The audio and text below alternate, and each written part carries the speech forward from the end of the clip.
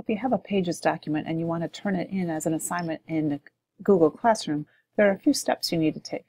First of all, you need to go to the three dots on the upper right-hand corner, and you're going to choose Export from the list.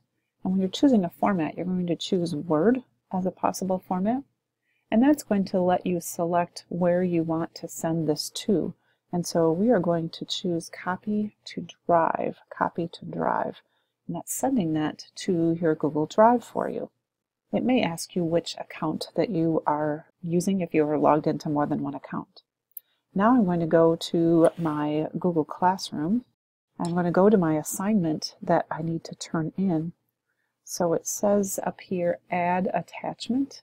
So I'm going to click on that Add Attachment, and then I'm going to go to Drive, and I'm going to choose from Drive the assignment that I just saved in there. It's always a good idea to give it a good name so you can find it.